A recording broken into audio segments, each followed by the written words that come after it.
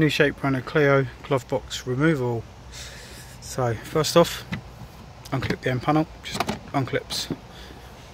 Once you've got it unclipped, remove 1, 2, 3 T20s.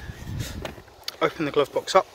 Inside the glove box, just up here, you can see there's another T20 screw. Once you remove that T20 screw, just hold the glove box, unclip this end, and then this end will come unclipped. Once you've got this unclipped, hold the glove box in the middle, work your way around, and it just pops off.